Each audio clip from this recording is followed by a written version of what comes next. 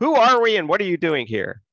So this is the August general meeting of the East Bay Astronomical Society. Thank you all for attending. I hope you're having a nice summer so far. I don't really have much in the way of announcements, but I do want to mention that I'd like to try something new tonight if people are willing. When we're ready for questions, what we've done in the past is we've allowed you to post the question in the Q&A section of Zoom or in the chat of Zoom. And we've kind of proxied your question to our speaker, but Zoom has some nifty new features that they've added. And one of them allows me to click on your name and hit allow to talk. So if you would like to ask the question directly live in your own voice, that might be nice. Yes, it allows for some discussion and follow-up questions on your part. And if you want to do that, click the button that says raise hand, and I'll see a little hand pop up next to your name, and then I'll be able to allow you to talk. Once again, though, we're going to take questions after the talk, and there will be plenty of time tonight for that. So feel free to engage in as long a discussion as you'd like on any of the topics in which you're interested.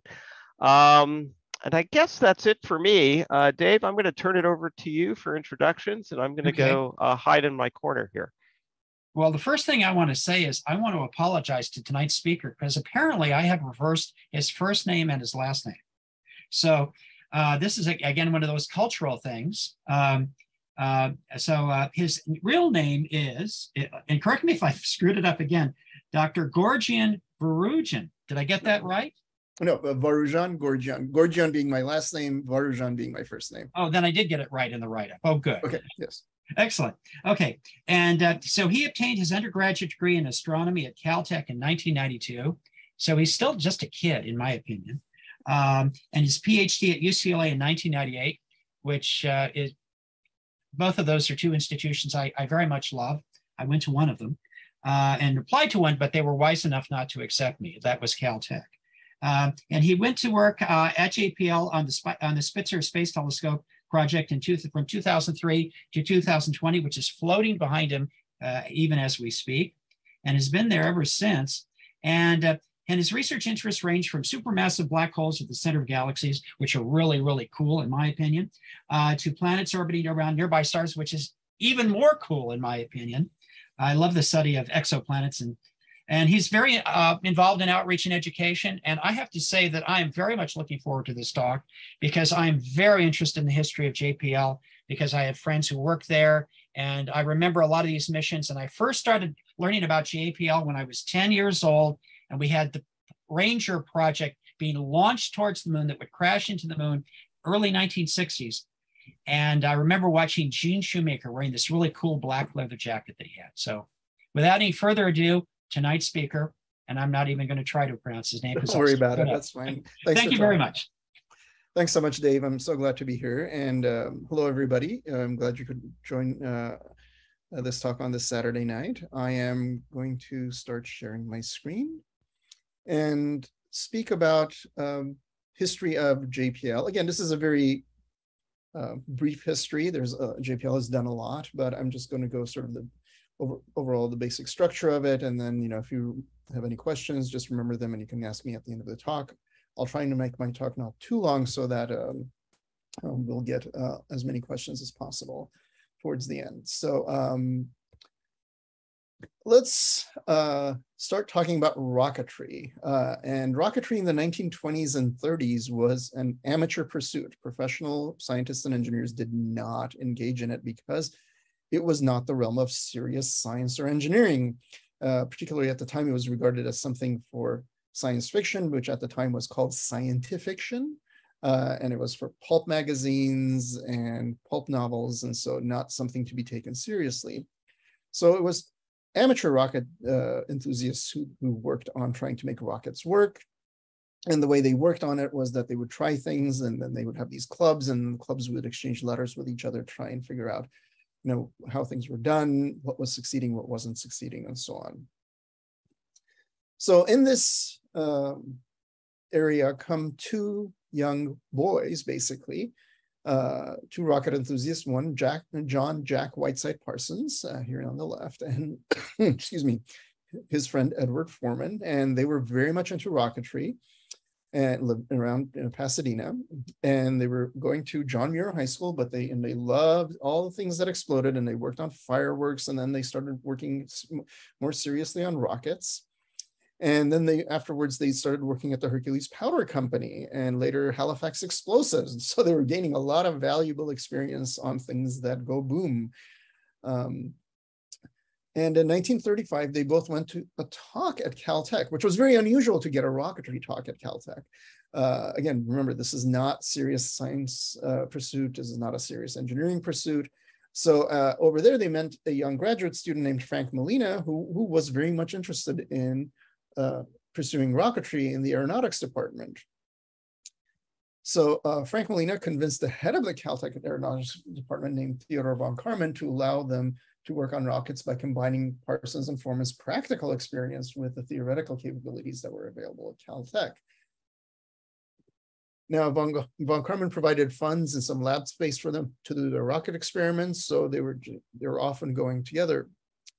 So in comes in a man named Fritz Zwicky, who was an astronomer at Caltech, also a Caltech professor. And you must understand that although for the establishment of Caltech, it says established in 1891, it was not established as Caltech in 1891. It was through Polytechnic University, and it did not have a very stellar scientific or engineering record.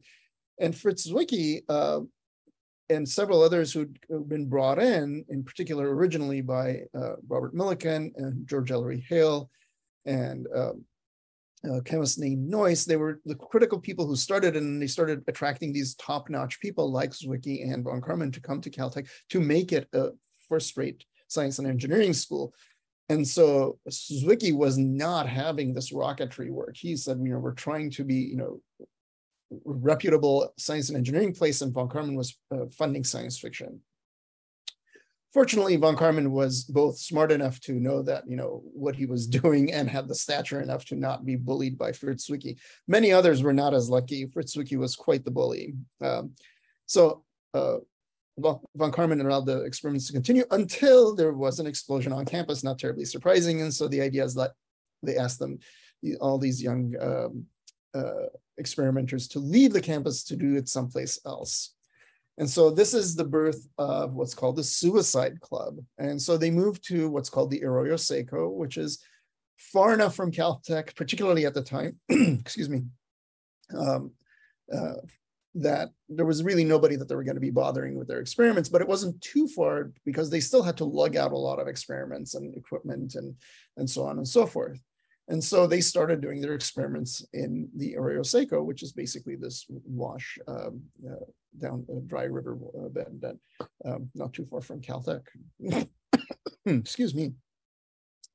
So let me just do a quick diversion now on the ideas behind the difference between jets and rockets, in case anybody doesn't know. The critical thing about any kind of combustion, not having to do with jets or rockets, but any fire, any combustion requires two things, a fuel and an oxidizer. So that oxidation is combustion, this chemical reaction that happens with your fuel combining with an oxidizer, with oxygen being a good oxidizer, but it doesn't have to be oxygen itself. It's this transfer of electrons very quickly between these elements or molecules. And so at the time, jet research was really very well accepted, and people were pushing on jet engines because this was a way to get away from propeller engines, provide a great deal more thrust, where you get fuel that you put into your jet engine, and then the oxidizer is the oxygen in the air. So it draws in the air, mixes it with the fuel, combustion happens, you have expanding gases, and then that pushes you forward. Rockets, on the other hand, have to work in space. Therefore, they can't be dependent on their fuel or oxidizer to come from space. So what they end up doing is they carry their fuel and the oxidizer together, and they mix them. The combustion happens, expanding gases happen, go one way, your rocket goes the other way. So in 1930s, jet engines were a legitimate area of research and rockets were not.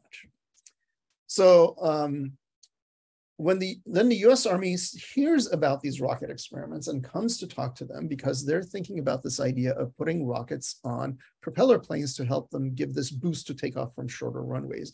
And certainly potentially if there's a war, usually you're not getting to make the best runways and they're not the longest. And so what you would assume would be these would be called something like rocket assisted takeoff units. But the US Army Corps of Engineers was not going to be seen funding rockets. So they called them JATO units, jet assisted takeoff units.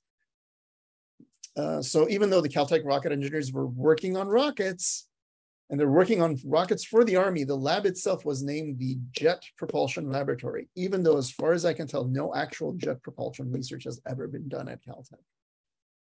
So you can see this very odd thing just from the very beginning. So anyway, making these small rockets to attach to planes was a very hard problem. So because sometimes they would work and sometimes they would just explode, and that's not a good thing to have happen on your plane. And it was Jack Parsons who figured out how to stabilize the solid rocket fuel on these JATO units to help the planes take off, but then also to be able to store them long enough, because you're not going to just always have them in perfect condition. How well can you store these things, and how long after you've stored them can you still use them? So this success led them to create these JATO units, and they created the Aerojet Corporation. Again, not the Aero Rocket Corporation, but the Aerojet Corporation, to make the JATO units for the US Army Air Corps. And all the Suicide Club members became executives of the new company. The JATO success showed how brilliant Jack Parsons was, but he was also very strange. He was very much into the occult. And used to do incantations and try to communicate the demon dimensions before rocket tests. And in fact, there's where the Psycho is, there's this thing called the Devil's Gate Dam. He didn't name it, it was just called Devil's Gate Dam. So he was very big in using that. He was a big follower of Aleister Crowley, for those who are familiar with that kind of beliefs. And so that was not something that was very well looked at Aerojet, and he was basically pushed out of Aerojet Corporation, and effectively they were literally erasing him from the history of JPL. And then he also dabbled in many other things. Just as an aside, I mean, he had he in his dabblings in all these occult kinds of things, he also picked up a rather odd fan for a little while named L. Ron Hubbard, who was very much, they became friends, but then their friendship fell apart once L. Ron Hubbard took off with Jack Parsons' wife and his boat. But eventually Parsons and his wife reconciled, but he was dabbling in many things. But then unfortunately, when he died by making a special firework for a friend of his, and it became quite the Pasadena scandal at the time. So how do I know all this stuff when they were Caltech and other legitimate institutions were trying to erase Jack Parsons' name from the history of JPL? Well, it's a long time and later, and this great book came out about 15 years ago now, maybe a little bit longer, called Strange Angel: The Otherworld Life of John Whiteside Parsons. And then it was on CBS streaming. Now it's on Paramount Plus. So there was the 2018 miniseries that they started doing, and I think they did 2 seasons. I don't know if they ever got to a 3rd season, but if you're interested in knowing his history, you can read that book. But of course, if you're interested in his occult, there's also a separate book. It's called Sex and Rockets. You can actually look that one up as well. But there's another way of looking at, Jack Parsons' contributions to JPL, and that is that his name can never be erased from JPL, because a lot of people at the time said actually JPL stood for Jack Parsons Lab. Anyway, but JPL continued without Jack Parsons, and they went on to develop several surface-to-surface missiles for the US Army. And that was their main thing, was they were developing, during the World War II, they developed various different kinds of missiles, and then started pushing forward even further after the war. Of course, in 1958, actually 1957, Sputnik was launched. And so they came to the US Navy, excuse me, to put the first US satellite in space. Unfortunately, that failed. since Werner von Braun, who was the German rocket scientist who was brought over from the Nazis after World War II, was working with the US Army. And so he was working with JPL, and he had set a rocket for a long duration storage experiment because he felt that the US Army should have been doing it, not the US Navy. But because the Navy's rocket failed, he had this rocket ready to go. And JPL had also been working with the University of Iowa professor, James Van Allen, to actually create an experiment to go in there. Again, they weren't supposed to, but they were doing it anyway. But very quickly, it was, the US was ready to go again. It wasn't, it wasn't instantaneous, but with that long duration storage rocket ready to go, with the experiment ready to go in 1958, JPL was critically responsible for the first successful US satellite in space. And also that because of that experiment, we know that the Earth has radiation belts around it, and it's named after James Van Allen, who created the experiment originally. Now, because of that, President Eisenhower formed NASA, and they asked, JPL, do you want to make rockets for the US Army, or do you want to go on to be a part of this new agency? And JPL became a part of the new National Aeronautics and Space Administration. And their main task was from the very beginning for the robotic exploration of the solar system. The very early ones, there was, of course, very quickly, the plans became to go to the moon. And so, well, we're not going to just send people to the moon without actually sending robots there first and studying what we're getting into. Excuse me. The first was the Ranger program, which then had flybys and crashes into the moon. And then the Surveyor program was to better study the moon by landing on it. And so all of these details were being figured out by JPL and by the robotic spacecraft that JPL was sending to the moon. And here, in fact, on Apollo 12, they landed in close enough to, I think this is Surveyor 7, where they would go to it and picked up bits and pieces of it and brought it back to see how it had survived on the moon over the years. So, and since that time, JPL has led the way in studying our solar system with robotic explorers. And so I'm going to go through the highlights of the JPL missions to give you a true breadth of what JPL has contributed to it. This is, it's not a, I mean, I've tried to make an exhaustive list, but it's not, there are many sort of joint projects or, smaller contributions that JPL made to other missions from other, both other countries or both, parts of other NASA missions. But these are sort of the ones that JPL had some of the largest portions of, or did the whole mission itself. Note that these are not, I'm not talking about all NASA missions, I'm talking about missions that JPL was a part of. So let's start off with studying the sun. There was a joint mission with the European Space Agency in 1990 called Ulysses, which examined the poles of the sun. So JPL had a big participation in that. And then there was the Genesis mission, which went and collected particles from the sun and then returned to the Earth as a sample return for us to study, so literally touching the sun. And then the Stereo mission, which sent 2 spacecraft forward and backward in the orbit of the Earth to get 3D views of the sun. Of course, now they're beyond the sun, and so that way, at certain points, you lose the 3D, but then you're still getting views from behind the sun. JPL had a flyby of Mercury, so that was very early on. So we got only a portion of Mercury image because of that. It wasn't until a mission let out of NASA Goddard that had an orbiter around Mercury that we got a much better sense of the full planet. But the earliest one was Mariner 10 in 1973. Venus, JPL sent a mission to do the surface mapping of Venus with a radar to penetrate the clouds. And so it analyzed basically almost the entire planet to get a sense of what the structure of the surface is, because of course Venus is covered by this thick layer of clouds. Now, this is the thing I want to mention. I'm not going to go through all of these things, but both for JPL and for NASA, the planet to which we send the largest number of missions and the largest missions is the Earth, mostly because that's the most important planet. For me, that's where I keep all my stuff. But at the same time, obviously, that has the biggest impact on understanding the Earth, has the biggest impact on our lives, on lives of everybody, environment, and as we go forward and trying to figure out how best to treat our planet. So both for NASA and JPL, as you can see, there's many, many, many, many missions that are already in orbit that JPL has either instruments on or runs the full mission. I will say, I'm going to point out one of these missions. It's called the Grace Follow-On. So it's one of my favorite missions, but just because I like the idea behind it. So the original mission was called GRACE, Gravity Recovery and Climate Experiment. So it has these two spacecraft that are bouncing initially bouncing a signal between them. There's initially radio waves, and the second one in the GRACE follow-on, I believe there's a laser as well. So they're just measuring as these two, the distance between the spacecraft, and it's a polar orbit. So that as they go around the Earth and the Earth turns underneath them, as the spacecraft is coming over a particular region of the Earth, if there's more mass there, the first spacecraft gets a little bit more accelerated by all that mass. Let's say it's coming across the Himalayas, for example, there's more mass there, it gets, and then the other one gets accelerated a little bit afterwards because it's trailing it. And so that change in acceleration between those two spacecraft allows it to map the mass of the Earth. That's the gravity recovery part.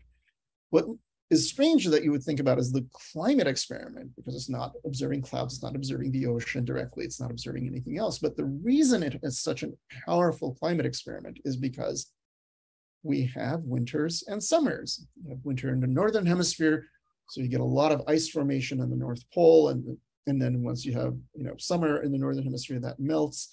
But then suddenly you have all this ice building up on the Antarctic, which means there's a mass redistribution that goes on for the Earth throughout the Earth's year. And so because of the transport of water. So GRACE and now GRACE follow-on map and trace that change in water from water to ice in the northern hemisphere, and then water to ice into the southern hemisphere. So that way, by following the mass, we have seen the fundamental changes that climate change has brought about, because this is not about taking a temperature, it is not talking about the depth of the snow or anything. This is just pure mass distribution. And what we've seen very directly is the ice every year, the ice on average is getting less and less. And that's because the mass in ice is getting less and less and less. So that I thought was one of the most clever ways to really do a great measurement of how the Earth's climate is changing. So let's go on to the next one. Mars. Mars has been one of the key factors where people have been wondering about and wanting to find out more about. And there are many, many missions that JPL has sent, and there have been very many failures. There was the original Mariners 3 and 4, then Mariners 6 and 7, Mariners 8 and 9, and then Vikings 1 and 2, which was the most, even yet, ambitious mission to Mars, with 2 orbiters, 2 landers simultaneously. These were not rovers, by the way, they were just landers. That means they landed and stayed where they were.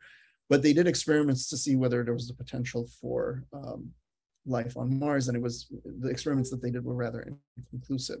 But the reason why they were able to do such ambitious Mars missions in the mid-70s is because of the Apollo missions. And in fact, when John F. Kennedy had said, we want to put a man on the moon before the end of the decade of the 60s, a lot of scientists were getting ready to oppose that, because they felt that it was just a stunt, and it was going to divert enormous amounts of money away from any kind of scientific research. And so there was a deal that was made that, to support the human exploration of space by going to the moon and all the other things that would come later, that NASA would be as dedicated to doing scientific research. And that has really often, not that the human exploration hasn't done science, but there's been a critical part that has definitely been always that robotic exploration can do. And that sort of the consequence of that promise to do that was the Vikings 1 and 2 mission, 2 orbiters, 2 landers simultaneously. Of course, unfortunately, until the 1990s, there was no other mission, as again, the whole Apollo program had been reduced. And in addition to that, the funding for NASA had gotten lower on all fronts, both human and robotic exploration. And so there was the first mission to go back to Mars was the Mars Observer, but there was a failure en route. And then Mars Pathfinder, which landed with the pathfinding was to do the airbag landing, to have a cheaper way of getting to Mars, and also to have a rover and see what we could find out. And then since then, we've had many, many more missions. There's the Mars Reconnaissance Orbiter, Mars Science Laboratory Curiosity, the Mars Phoenix mission, Spirit and Opportunity rovers, Mars Global Surveyors. Before then, in the late 90s, early 2000s, we did have 2 mission failures, Mars Climate Orbiter and Mars Polar Lander, where Mars Phoenix was basically a reflyer, Mars Polar Lander, Mars Odyssey, Maven. These are all missions that were either all succeeded in one form or another. Of course, more recently, of course, we had in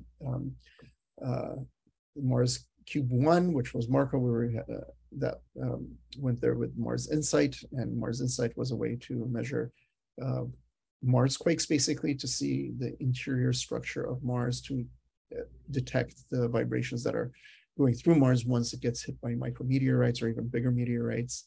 And of course, then more recently, we had the Perseverance rover, which redid what Mars, the Curiosity rover did, and was very successful. And then this time around, of course, it had the Ingenuity Mars helicopter, which has also been incredibly successful. So, of course, Jupiter is the biggest planet in our solar system, and we've sent multiple missions there. There's a Pioneer program there. Voyagers 1 and 2 went there. Ulysses, because to go to a polar orbit, actually had to go out to Jupiter first, use Jupiter's gravity to swing it outside of the plane of the solar system, and then so go back and look at the poles of the sun. Cassini, on its way to Saturn, that was its primary mission, but did have to go by Jupiter and get a gravity assist. And so we did a Jupiter studies there. Galileo orbited Jupiter for many years and sent a probe down into the atmosphere of Jupiter. And now currently we have the Juno mission, which is orbiting Jupiter with doing gravimetric measurements to sort of study the interior. It has multiple instruments to study underneath the clouds. So it's a continuing mission, and it's been very successful. Saturn, definitely one of the prettiest, if not the prettiest planet in our solar system. Pioneer 11 went to Saturn. Voyagers 1 and 2 went there. Cassini, of course, went there and orbited for many, many years, and then dropped the Huygens probe on its largest moon, Titan, which has a very thick methane atmosphere. And it looks like it does have methane and ethane lakes there. So it's a lot colder. So all the water is frozen, but other liquids are now, other gases are now in liquid form, like methane and ethane. But then beyond that, there's only been one spacecraft, again, from JPL that has done that exploration. The Uranus was explored with a flyby by Voyager 2. And then Voyager 2 went on to study Neptune. For what we can call dwarf planets and asteroids, there was a mission called Dawn, and JPL pioneered an ion engine. So remember, when we were talking about rocket engines, we have a fuel and an oxidizer. And if you want to go in space and change your trajectory, you need to have, carry both of them. But in this case, Dawn uses an ion engine, which means it just uses a gas. In this case, it's xenon, and it's solar electric propulsion with those solar panels that get powers from the sun and ionizes the gas and puts them into a magnetic field. And of course, these particles, like charges, repel and are just pushed out very powerfully. But the amount of force that generates is about the weight of a piece of paper on your hand on Earth. So you can't use ion engines to take off from the Earth. You still need a chemical engine. But once you're in space and there's no friction, if you get this very tiny but still constant force, then you can actually start going around and visiting other dwarf planets or asteroids. And here's the critical thing, and I think you had to talk about this last month. The critical part of this is, until now, we usually don't go into orbit around the planet and then break orbit and go around, something else. That's literally a science fiction. That's, Star Trek, put us into orbit, Mr. Sulu, break orbit, Mr. Sulu. But that's what we managed to do with the Dawn mission. We went to the asteroid Vesta, stayed there for a while, and then spiraled out and went to the asteroid Ceres. So a great deal of the solar system became available to us because of this ion engine. Then we've sent missions to comets. The Stardust mission went through the tail of a comet and collected the dust of the comet, and then put that into a capsule and sent it back to Earth for us to study. The Deep Impact mission, we studied the interior of a comet by smashing something into it so that the interior stuff would come up, and it would study it in spacecraft around from the Earth. And in fact, the Spitzer Space Telescope also studied it. And Voyagers 1 and 2 spacecraft have continued to travel and have, although we often say they've left the solar system, they haven't, because they're still within the gravitational attraction of the sun, but they have left where the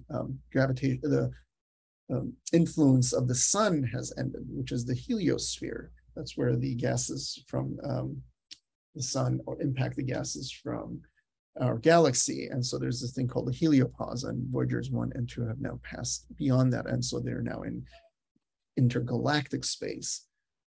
And so that's, again, those two spacecraft are, were built at JPL. And the communication times right now is about 20 hours one way. So it takes 40 hours to have a two-way communication with Voyagers 1 and 2. But we've gone even beyond there.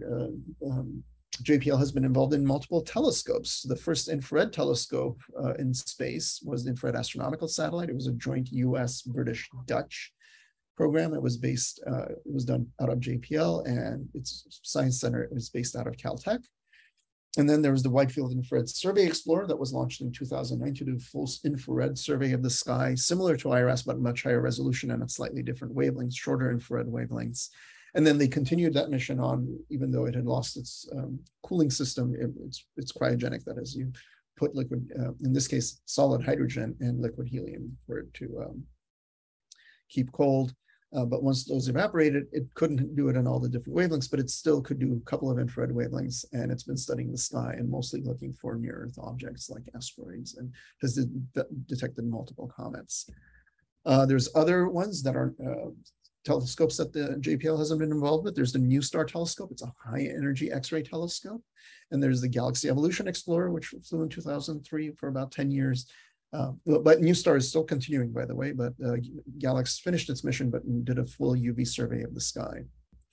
And then, of course, the mission that is near and dear to my heart is the Spitzer Space Telescope. This was part of what were called the Great Observatories by NASA. These were observatories that were meant to exploit being outside the Earth's atmosphere. The Hubble Space Telescope was the first and most famous, then the Chandra X-ray Observatory, then the Compton Gamma Ray Observatory, and Spitzer was the fourth of the great observatories to do infrared wavelengths starting at 3.5 microns all the way out to 160 microns. And just as a reminder, our eyes work between 0.4 and 0.7 microns is the wavelength range that our eyes work. Longer than 0.7 microns is infrared, but then this is longer infrared, mid and far infrared. Of course, when I'm talking about infrared observatories, what's on everybody's mind right now is, of course, the James Webb Space Telescope. This is not run out of JPL, although many people say James Webb is the successor to Hubble. That is not correct.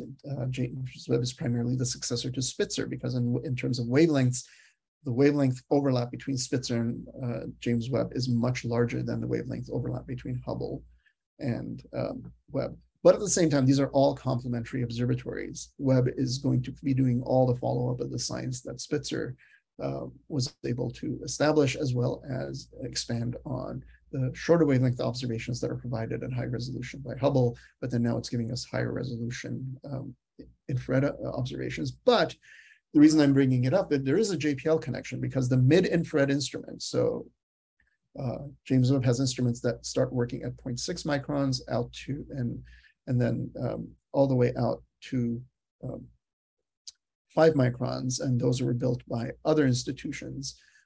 But the instrument that works from 5 to 25 microns, which are the longest infrared wavelengths that James Webb can work at, was partly built at JPL. It's a joint effort between the NASA and the European Space Agency, and JPL and Goddard were the critical centers that helped build this. And in particular, JPL helped build what's called the cryocooler. And the critical part of this was originally, so this way we wouldn't have to go with consumables. That is, we wouldn't have a liquid helium door, and then if it wants to liquid helium, you ran out, the instrument wouldn't work anymore. That's not the case. It's like a refrigerator. It keeps the instrument cold. And we're talking about cold in the sense that it keeps it colder than 6.5 degrees Kelvin. And so that's one of the famous images, of course, is from MIRI. And this is the southern ring. And as you can see, much higher resolution than we could get with Spitzer, but still, wonderful detail, wonderful sensitivity. And I would like to highlight in particular something that is tangentially connected to JPL, because the Infrared Processing and Analysis Center, which was set up at Caltech to do the data and run the mission for IRAS, the first infrared all-sky survey from space, and now is basically the main repository of infrared data for NASA, also has generated this website called astropix.org. The job of Astropix is to take all sort of press release images, ingest them, and then add information, which is sometimes hard to come by whenever you're looking at a press release image. First of all, where is it in terms of RAN deck? So if you're an amateur astronomer, you can easily find it. How far away is it, from us? But the thing that I find the most interesting, and this is the critical part, because whenever you're looking at things that your eyes cannot see, you have to translate them. You have to map the wavelengths that you have detected to wavelengths that we can see. And so we have this very nice chart down here that shows that what the dark blue, light blue, green, and red wavelengths that you see that we've used to make this image are representing, in this case, 7.7 microns, 11.3 microns, 12.8 microns, and 18 microns. For the red, for example, it's 18 microns. So this is done for all the different kinds of images that are, so we take the press release images and do this, and we've done this already with all the released web images. So if you want to basically get a apples to apples comparison, just go there. Now, all of them will be different colors, but then you can see what the mapping of those colors is to whichever wavelengths Webb is using, as well as all these other telescopes. So you can do a very easy comparison, so that you'll know that, for example, if something has, and what we generally do is longer wavelengths are mapped to red wavelengths, middle wavelengths for whatever you've taken are mapped to green wavelengths, green colors, and the shortest wavelengths, highest energy, is usually mapped to blue colors. So blue, very much like for what we see with our eyes, is the highest energy, shortest wavelength. Greens are the middle wavelengths, reds are the longest wavelengths. That's what we see. And then we translate them for whatever other wavelength region that we're looking at, so that you can see that. And astropix.org is a great place to get all of these images. And all, again, these are not all images that have been ever taken, but all the press release images. And I'm going to stop there. And as we're, one of the things that I find is most useful is to actually answer your questions rather than keep telling you what I think you should know. So please feel free to ask me any questions about the history of JPL, history of NASA, astrophysics, or anything else along those lines. Thanks so much. Dave, one of the benefits of being program director is you get first right of refusal on questions. Thank you. So we have a couple of people in our audience as well, but why don't you get started? I have to say, I did not know about the scandalous aspect of the early history of JPL. I mean, a person blowing himself up to bits who's involved in what could be loosely called as devil worship. And I mean, you can't make this up.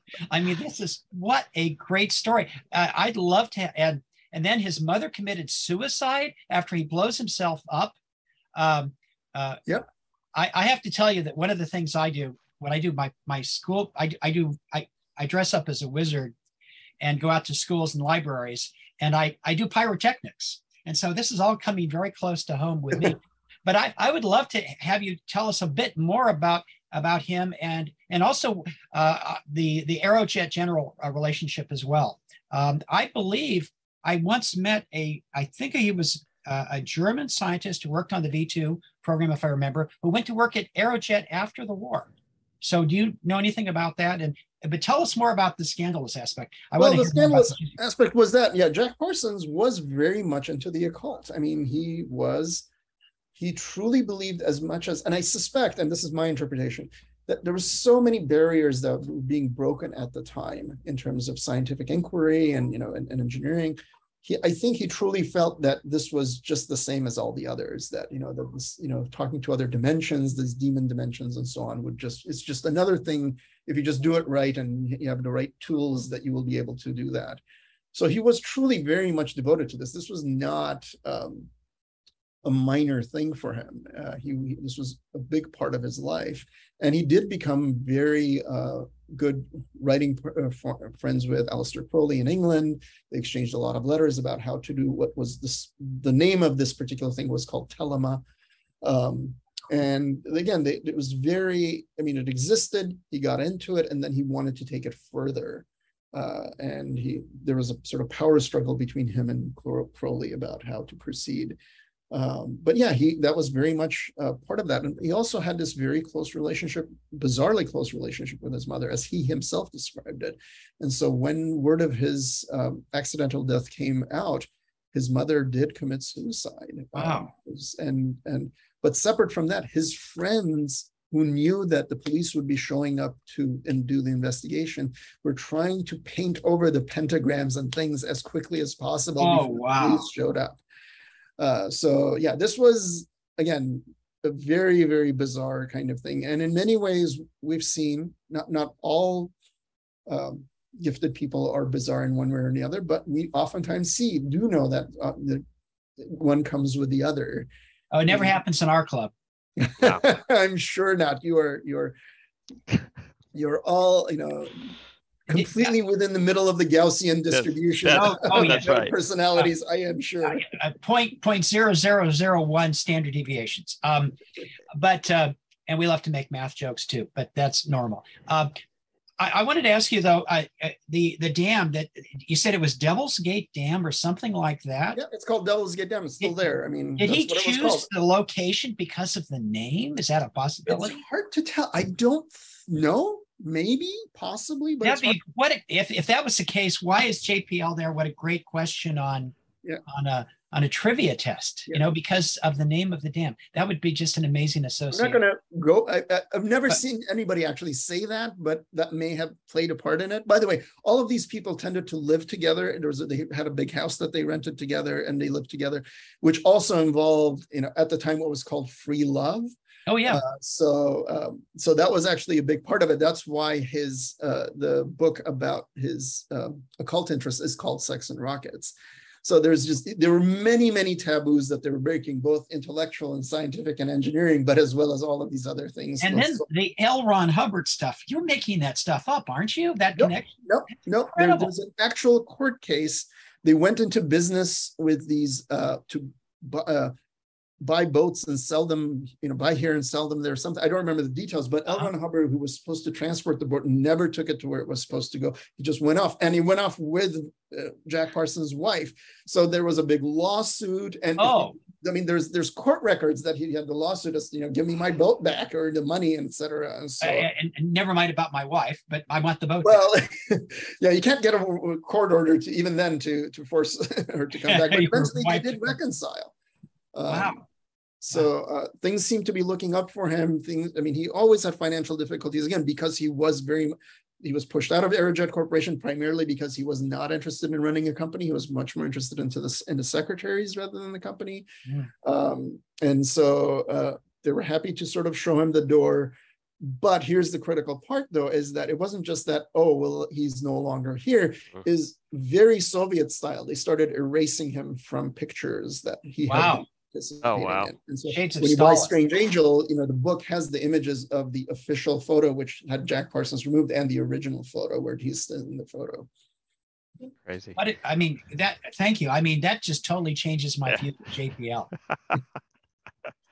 All right. It was a different time. It really was. Yeah. But at the same time, that's the thing, is we always like the sanitized version, or we get the sanitized version. We don't necessarily like the sanitized, we just usually get it. And over time, I think people are now comfortable enough to talk about it, to know that that doesn't mean that this is what it is today, that at least the intellectual inheritance that we got from those people was to be risk takers, to do something that people didn't think could be done, and then make it happen. By the way, I just want to say kids love the non-sanitized versions of history. And I think it's a great way to get people interested in this stuff. I'm done for the moment. All right. Next question is from Randall. Randall, I'm going to allow you to talk. Give me a second here. Randall, are you there? Oh, you're going to have to unmute yourself. See if this works. Oh, brave new world. Brave new world. So far, not so brave. Okay, well, that's not working, so we will go on to the next person. Try somebody else, Rich. Yeah, hold on. If you don't try, you don't succeed. That's right. Mateo, you had raised your hand. Yay. And let's see if... Okay. There you are. Hey. So, yeah, I heard you say that the James Webb was kind of like a successor to the Spitzer telescope.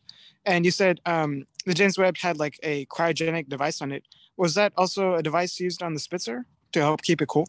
No, that's the thing. That's why Spitzer had a much more limited lifetime, because it did not have what's called a cryo cooler. So it's a cryocooler is a refrigerator. And so Spitzer flew with what's called a dewar, which is basically like a thermos full of liquid helium. And that liquid helium was used to cool the instruments. Now, the telescope, as you can see for Spitzer, there's a shield that's, if you can see behind me here, so you can see there's a shield that's protecting the telescope. And the telescope on this side is black, so it's radiating its heat away. The shield is protecting the opposite side from any sun from falling onto it. And initially it was put in what's called an Earth trailing orbit. So it's not orbiting the Earth. It's not even at L2 where James Webb is. It was trailing the Earth, slowly falling behind. And so it put it in a very cold position. And what ended up happening, which basically allowed it to go down to 5 degrees Kelvin to do these very long wavelength observations, because anything that's warm emits light. The warmer something is, the more light and other wavelengths of light that it emits.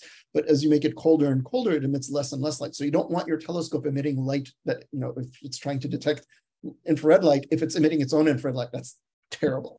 So it had this dewar filled with liquid helium, and it lasted about 5.5 years. It was required to last 2.5. So 5.5 was a big success.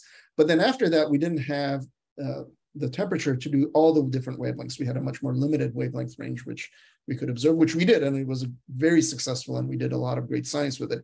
With James Webb, originally the MIRI instrument had a giant dewar again, and it was just going to last again 5 years or so. And they said, can we do this with a refrigerator? That is, is there enough power that we can get from the sun to cool it down enough? And the problem with any refrigerator, as I'm sure you know, your refrigerator in anybody's house, is that as soon as it's working, it goes, it can't have a cryocooler shaking your telescope to keep it cold. But this is a cryocooler that made it work, and we can see it, how well it's working, that it has no vibrations that it transfers to the telescope. So, wow. And it can get the instrument, not the entire telescope, but the instrument and the detectors, that part of it can be brought down to less than 6.5 degrees Kelvin. What's the coolant? I don't know what the coolant is, in the sense that I think it's helium gas as well. But this is not just liquid helium boiling off and cooling you down. This is, it's a closed system, like the gas in your air conditioner that, that gets compressed and expanded and compressed and expanded. But it's not that. It's a much more complicated cooler, and that's a little bit beyond my knowledge at this point. All right. We have a question from one of our Facebook attendees from Curtis. Has there ever been an interest, based on what you were talking about on the name of JPL, in changing the name of JPL from Jet Propulsion Laboratory to reflect its focus on rockets or spacecraft? No, I think partly because already it became a brand so quickly initially, that, with the JATO units and so on and so forth, already was well known that that's where things were being done with the rocket development. So people already knew JPL as it was. What's interesting is that we don't work on rockets anymore. I mean, that's the thing. That is so much in the past now. So our main thing is robotic space exploration. So right now, and again, JPL, that name is associated with the robotic space exploration. So changing it seems like a little bit of a backwards step in terms of people's recognition of what we are. I just wanted to mention it in the sense of to really drive home how much what they were doing was out of favor, to the point that they would nobody wanted to be associated with that name of rocketry at that time. All right. Bill, I don't know, the talk isn't really about the James Webb Space Telescope, but somebody did ask a question on whether part of the James Webb mission, is it going to attempt to see the universe before the formation of stars and galaxies, looking at cosmic microwave background or anything No, that's else? the thing. So NASA had a mission called the microwave anisotropy probe. So it's had multiple missions to study the microwave background. And then it had a joint participation with the European Space Agency for basically the preeminent microwave background mission called the Planck mission. They did a great job on that. And so we have a great deal of information about the microwave background. So we know that that's about a few 100,000 years after the Big Bang.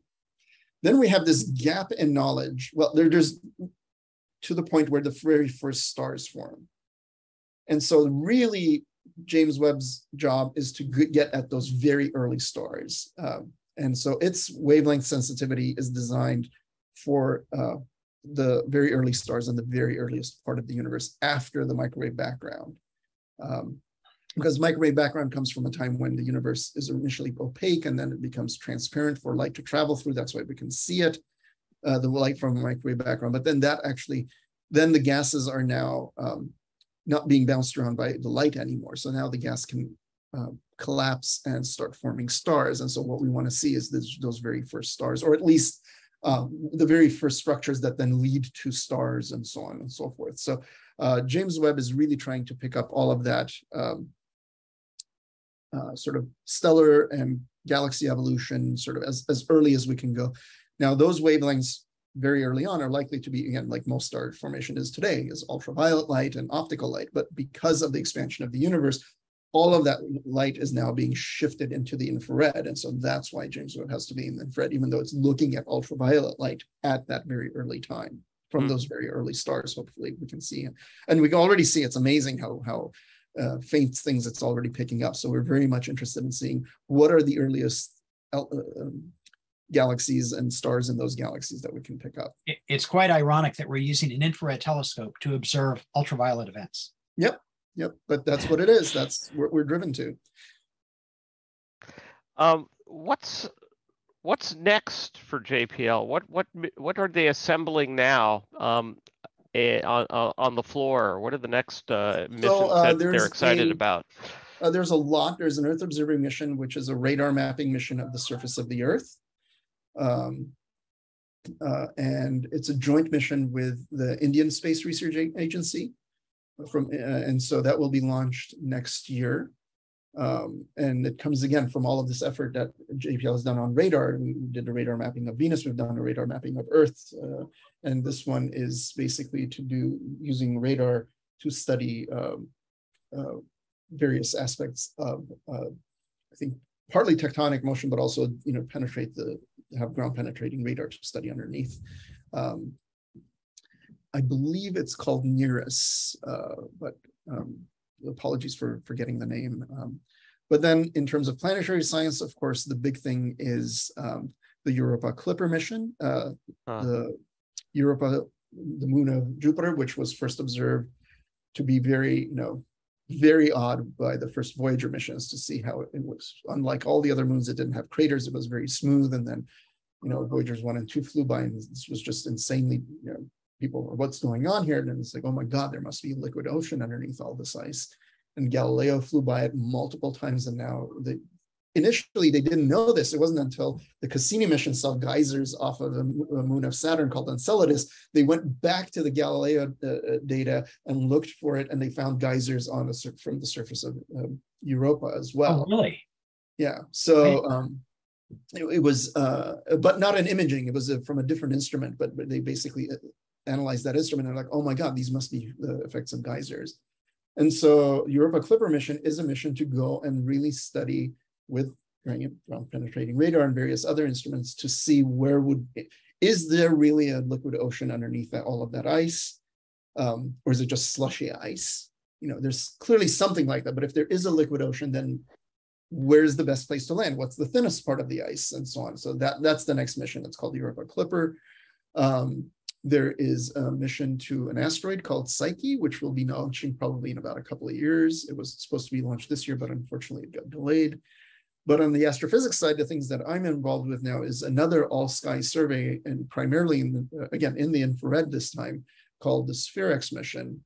And the critical part of this one is, as opposed to just imaging what's at infrared wavelengths, what we're going to be doing is taking very low resolution spectra of the sky. So now we're going to be looking at lots and lots and lots and lots of objects and get basic spectra for them. In particular, because you get the spectra for the higher redshift stuff, you can get the redshift very quickly, because again, images are good. James Webb is amazing, or even, just a lot of little, spots on the sky you can look at and get the individual redshifts for these objects, but now you're getting it for almost the entire sky. So yeah, this is going to be a mission that'll launch in 2025. It'll be an Earth orbiting mission, but then it'll be cooled again cryogenic with a cryocooler rather than with cryogenic, dewars. And so this is going to be another fabulous mission. Again, we tend to do this. We do this wide field survey, then we launch a pointed observatory that looks at much more narrow bits and pieces of all the interesting things that the wide field survey found. Now you get a better wide field survey, and then you launch a more pointed observatory to do all these things. But in particular with SphereX, because it's going to overlap with Webb is it's got a very tiny field of view. It really is studying individual objects. It can't do surveys. That was the weird thing with Spitzer, is the advantage was that even though it was meant to study individual objects, it had such a wide field of view that it could tend to do huge surveys as well. But then SphereX is going to do an entire survey of the sky, have basic spectra of a huge number of sources. And so now we can go back and then say, what's this weird thing? What's this weird thing? Oh, let's go back with James Webb and look at that and analyze it better. So those are sort of the critical parts of the things that we do within sort of the Earth science, solar system science, astrophysics. And of course, one thing not to forget is Mars. And of course, the next step from Mars is the sample return. So JPL is working with their partners in the European Space Agency to do the sample return for that. The Perseverance rover is now collecting all those samples, then to bring back those samples to Earth to analyze. Masaki mentioned that there have been people proposing geoengineering solutions to global warming, construction of space solar sunshades at L1, and all kinds of almost science fiction style projects.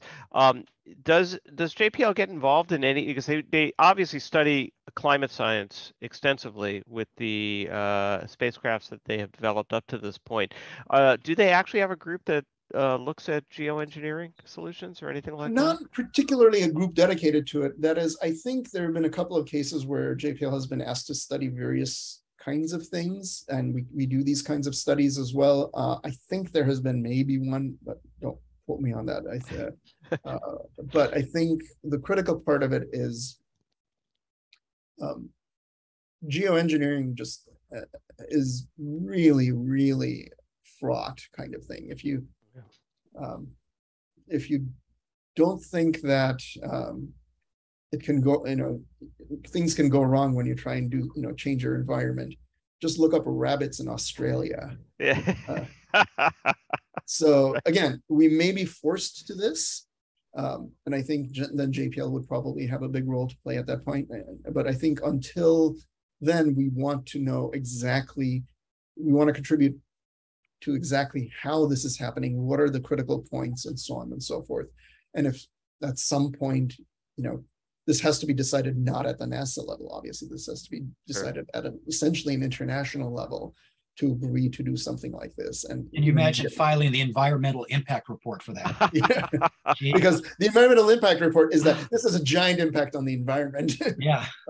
But yeah, I would say, I think there's a lot of people who have talked about this, but I think this is certainly above my pay grade, but I think that's above NASA's pay grade as well. This needs to be on a national level that has to be decided, but even then, it has to be an international agreement that this is a good idea to begin with. So I think the best JPL and other NASA centers can do is study exactly what's going on, what are the pivot points, what are the critical points, what's being hit hardest at what point, and see, and if there's no other choice, we know what needs to be done outside of geoengineering. Whether we're willing to do that, and again, that's a human problem. It's not a science problem at that point.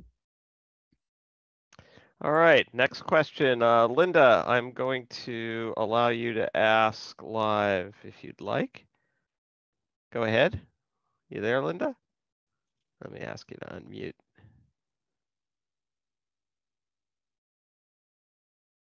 Going once, going twice. Oh, here she is. Can you hear me? Yeah. Yes. How you doing?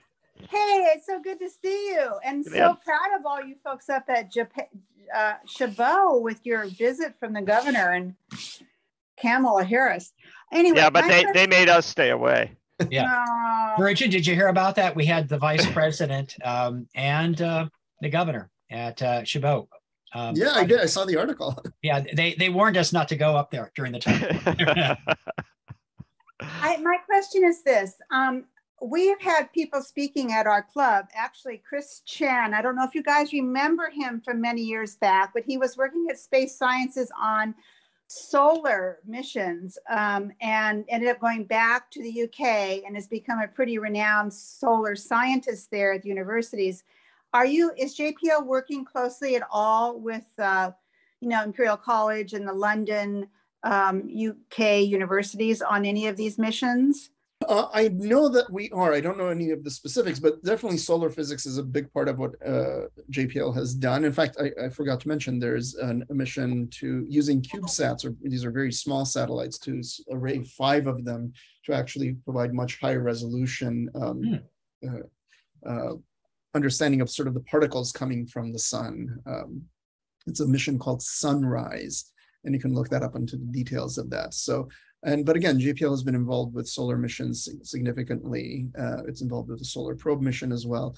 But but it's generally almost every science topic requires collaboration across borders. And in particular, we have very good collaborations with the Europeans in general. I mean, we have very close collaborations with Canada, Europeans, Japan, and now, with up in Korea and India and so on. So these are all, it helps everybody to be doing this, I think, to get the best people who are working on it, but as well as everybody's budgets are tight. And so when you put these budgets together, you can get more out of them from multiple countries.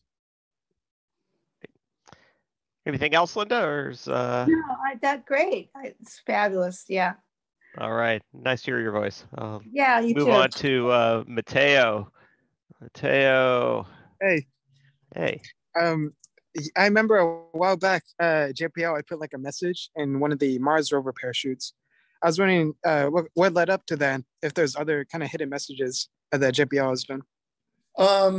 Primarily, that was the biggest one, I think, where they were sort of had a hidden message with their mighty things, and just sort of challenged people to decode the parachute, what was written into the parachute. As far as hidden messages, there was in the Curiosity rover, there are holes in the wheels. And originally, part of it was that, to leave marks, and it was important to see how many rolls that had done.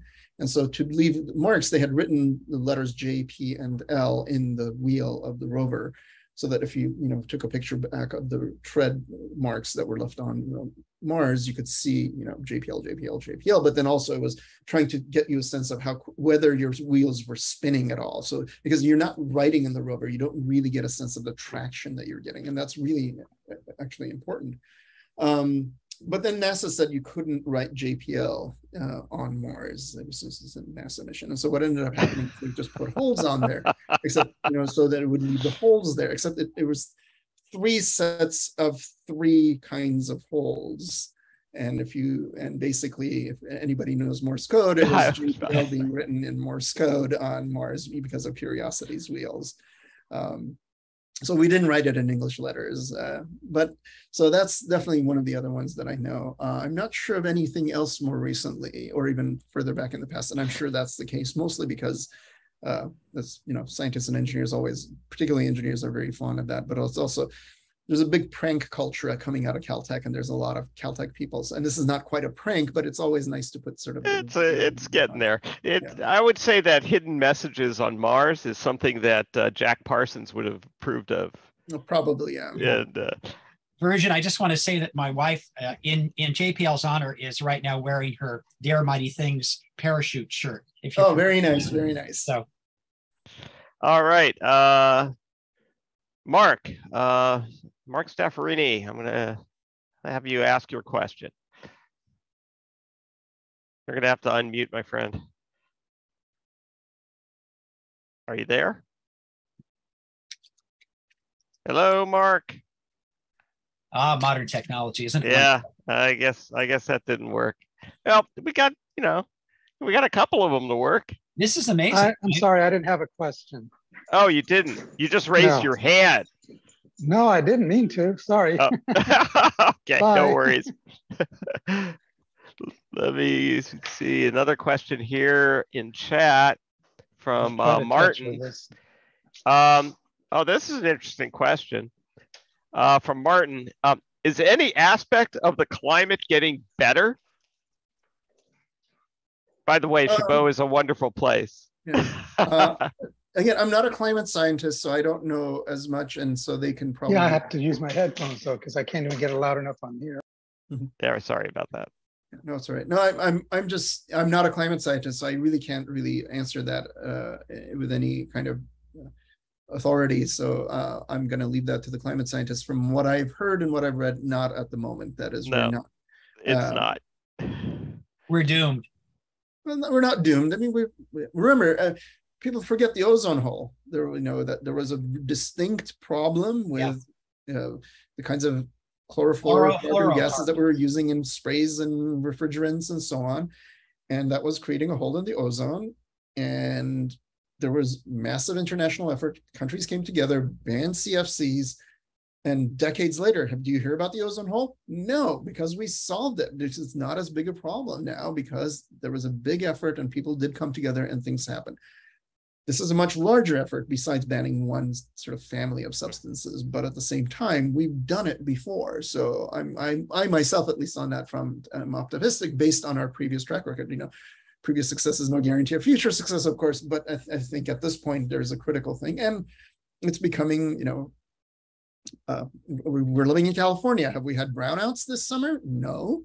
Have we had a much larger percentage of our power coming from renewables? Yes. So in that sense, I mean, something seems to be coming together, at least on the power grid in California, to the point where, we're not, losing our air conditioning. And even though it's much hotter now, we have more people now than we did when we had brownouts about, what was it, 10 years ago.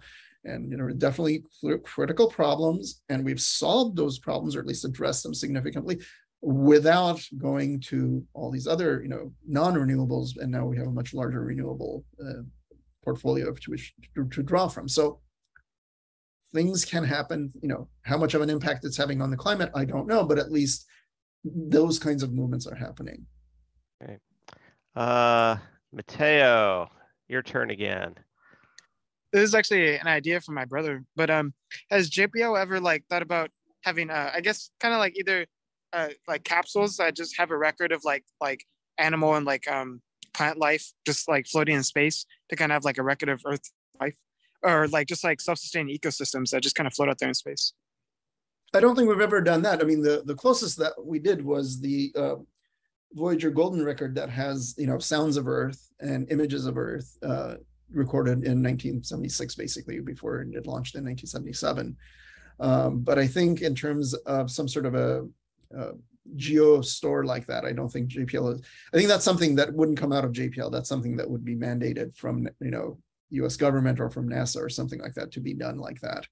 I think at this moment, what I do know is that there's stores like that on Earth. It's not clear why it would be ideal to send it into space.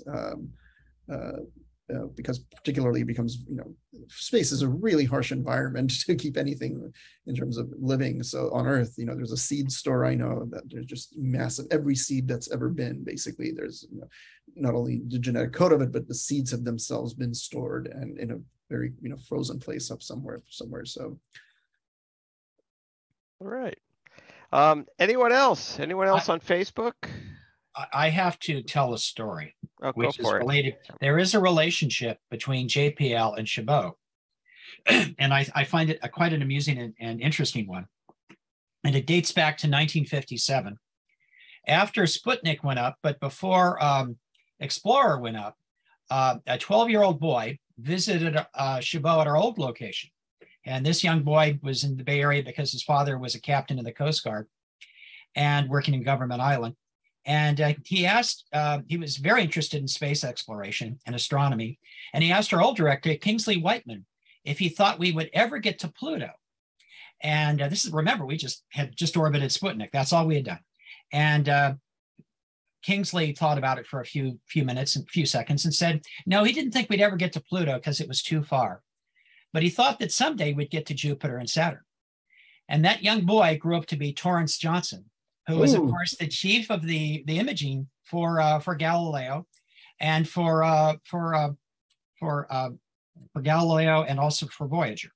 And I got that story directly from Torrance himself, because our preceding program director had urged me to get him to come up to Chabot, and I said, Norm, there's no way I can get a famous scientist like Torrance Johnson to fly up to Chabot, fly up to the Bay Area just to give an EAS talk. And he said, yes, you can.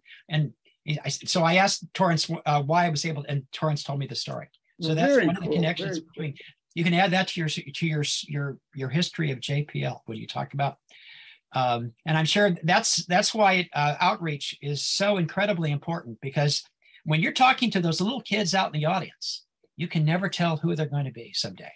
And so treat each of them with the greatest respect you possibly can for all of the potential that is intrinsic in them.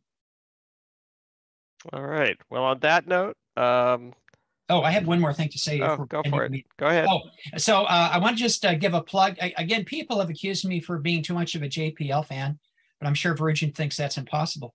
A next month's speaker is also from Jet Propulsion Laboratory, and that is Teddy Tsanetos. And I hope I'm pronouncing his Greek last name properly. Teddy is the director now of Ingenuity, the drone that is currently flying on Mars. And so I'm very excited about this talk as well. And he's going to tell us how you fly a drone on Mars and all the interesting engineering and things that they have to think about when they do this. It should be a very exciting talk, and I hope you all attend. Great. Well, thank you. And thank you, Varoujan. And it was nice to meet you. And Dave, thanks for everything. And everybody, have a nice weekend. Thanks a lot. It was a pleasure to talk to everybody. So long, everyone. All right. Take care. So long Thank you now. very much.